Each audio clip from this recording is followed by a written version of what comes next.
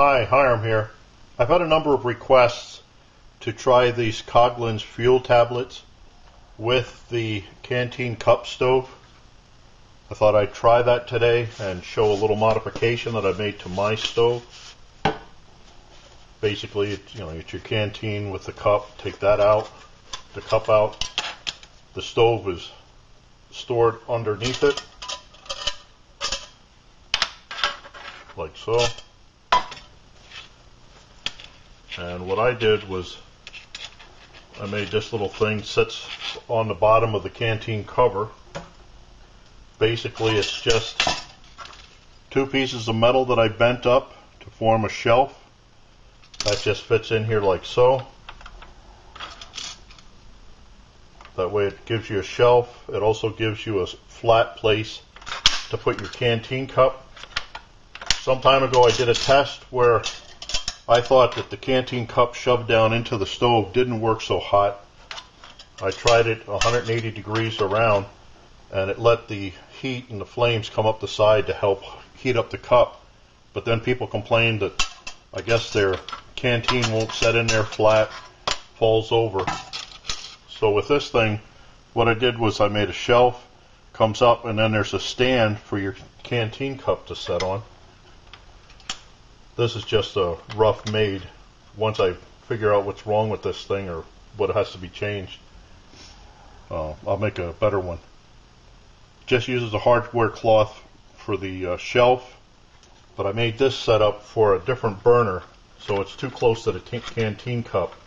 So what I did was I took another piece of hardware cloth and folded it so that the shelf is a little lower.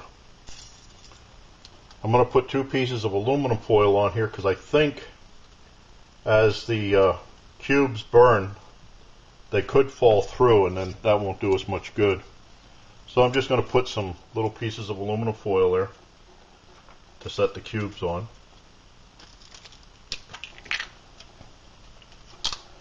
Take two cubes.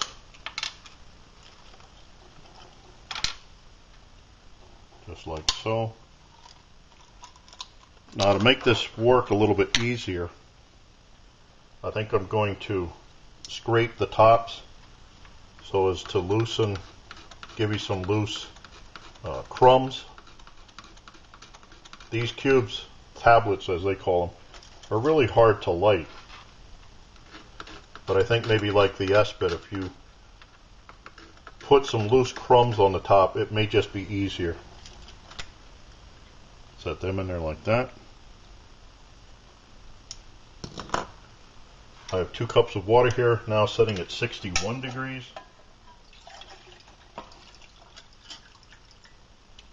I know this might not boil, but thought I'd do the standard cup size.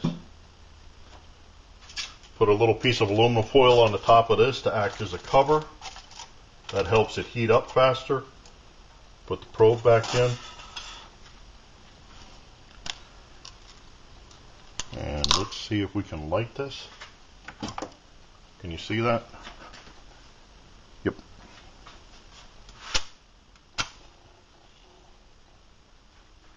I guess I won't work underneath. Yeah, the crumbs light right up. And hopefully they'll light the tablet.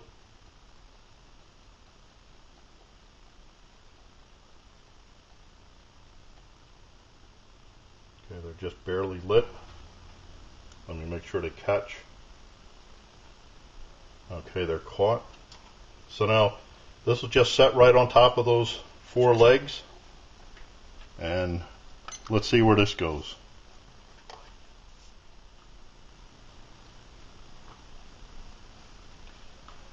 You can see here that by elevating this canteen cup, it exposes more of the sides of the canteen to the flames to aid in heating this faster.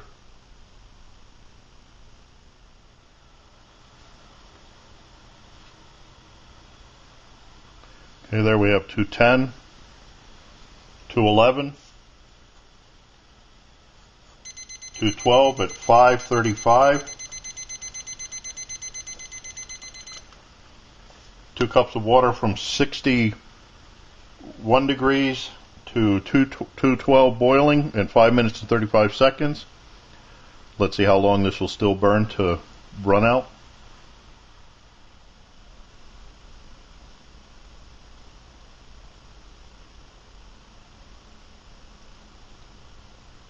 Okay, the one cube has already gone out. The second cube is just barely hanging on. Let's say 8 minutes and 30 seconds.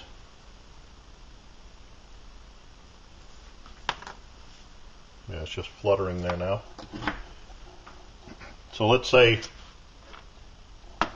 boil run out, or fuel tab run out at 8 minutes and 30 seconds. So this unit like this with 2 of the Coghlan's fuel tablets brought 2 cups of water starting at 61 degrees to 212 boiling in 5 minutes and 35 seconds, and continued to hold the temperature above 212 until 8:30.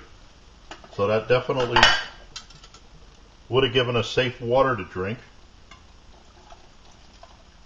But I think, as you can see, can you see that? Yeah, there's soot on the bottom of the canteen cup, pretty thick. It's not too hard to take off, but that's in a kitchen situation. Out in the field, soot like that means mess to have to clean up. So I don't know. Might be a survival type. These tablets might be more for survival rather than everyday use. So I thank you for watching. I look forward to your input, what you think of this little modification. It's just something that can set on the bottom of your canteen cup cover and not take up too much space and hardly weigh anything. But anyway, I look forward to your input, questions, remarks, helpful suggestions, and watch for my buddy Max. Bye now. Just an add-on to this last video. I've had people asking me how hard is it to remove the residue off the bottom of pots. All I do is take a little bit of Brillo or some scrubbing pad,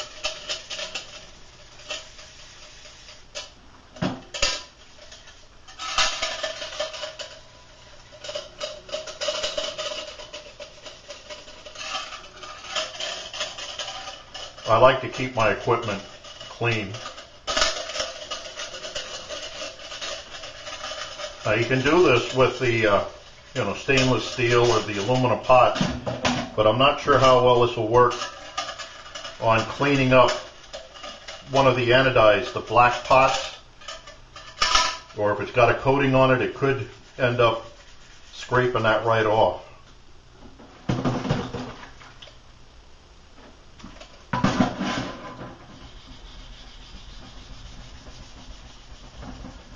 Like I said, this is doing it in a sink. Depends on how clean you want to be. Out in the field, it's a little bit harder. Yeah, this is still a little stained, but that may be a previous. There you go. So it's not, terribly hard, but you got to do a little work. So I thank you for watching. Again, I look forward to your input, questions, remarks, helpful suggestions. And as always, watch for my buddy Max. Bye now.